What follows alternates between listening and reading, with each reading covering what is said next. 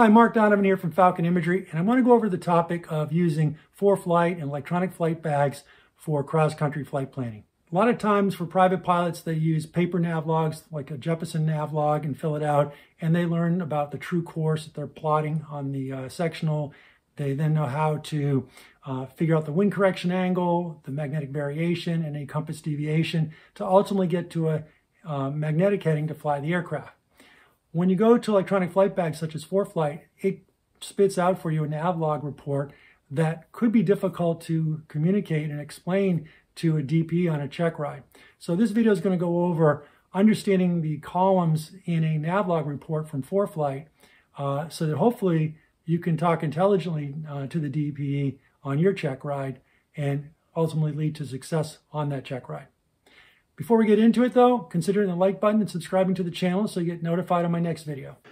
All right, we're going to talk about interpreting a ForeFlight's navlog report. All right, so here in ForeFlight, I've got a flight plan from Laconia to Auburn Lewiston, Maine, direct course. And what we need to do is figure out the true course heading. If we were filling out a typical paper navlog, we need to know the true course heading. And we need to factor in what the winds are along this route of flight.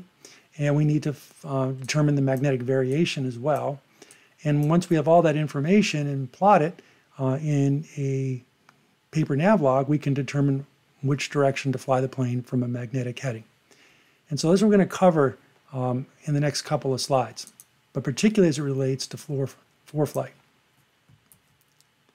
So the typical Jeppesen paper navlog looks like something like this. You can download it, PDF, Excel file, and you can do paper flight planning, cross-country flight planning.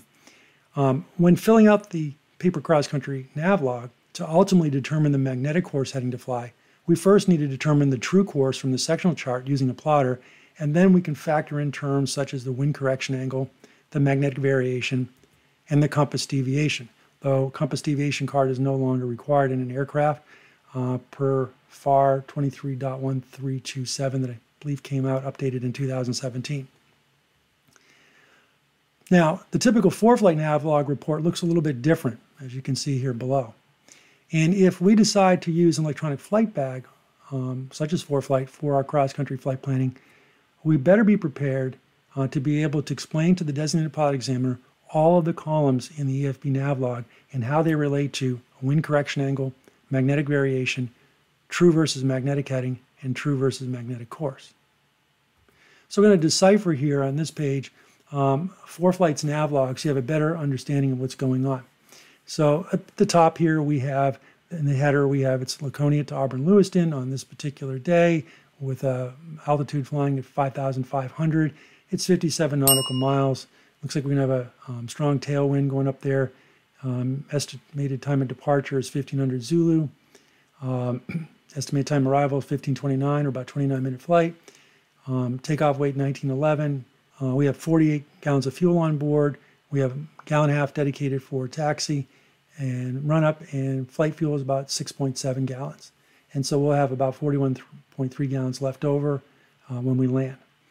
Now, if we look here in the meat of this situation, it's down here. So we got our waypoints: Laconia, top of climb, top of descent, and Auburn Lewiston. We're going to fly a direct airway to there.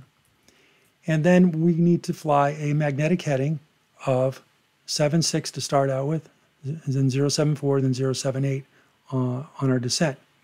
And the magnetic heading is the true course plus the magnetic variation, which is an isogonic line of 15 degrees west, plus the wind correction angle.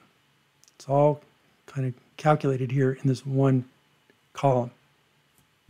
This column, magnetic course, is a function of the true course plus just the magnetic variation. Doesn't factor in the wind correction angle. But between the two of them, get my pointer on here, but between the two sets of data, we could determine what the wind correction angle is by doing some subtraction between the two sets of numbers. This is our altitude column. Here we have our headwind, tailwind component. So we got a tailwind of 19 knots going to 34 knots down to 15 knots as we're coming descending in altitude. Our direction for wind and speed, that's direction, and then the velocity.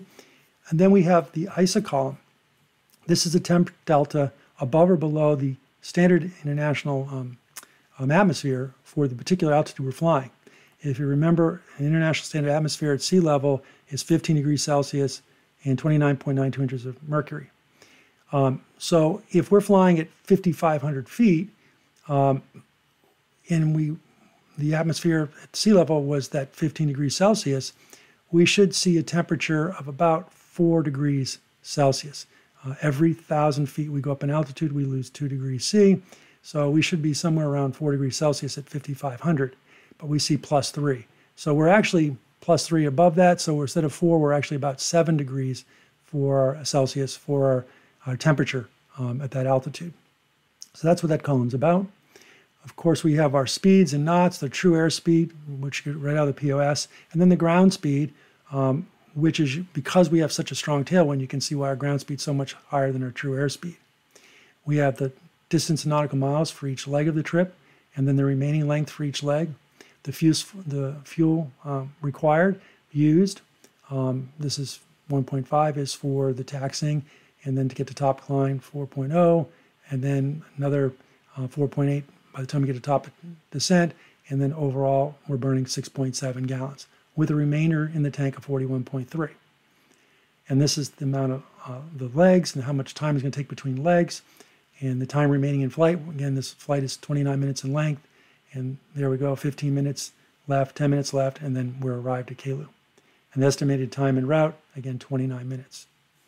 So again, true course is what we would find on a plotter if we were plotting this out in the sectional. The magnetic variation, MB, is the isogonic lines, and the wind correction angle is something that we would calculate using like an E6B. So those are the key things you need to know about when interpreting a navlog from ForeFlight.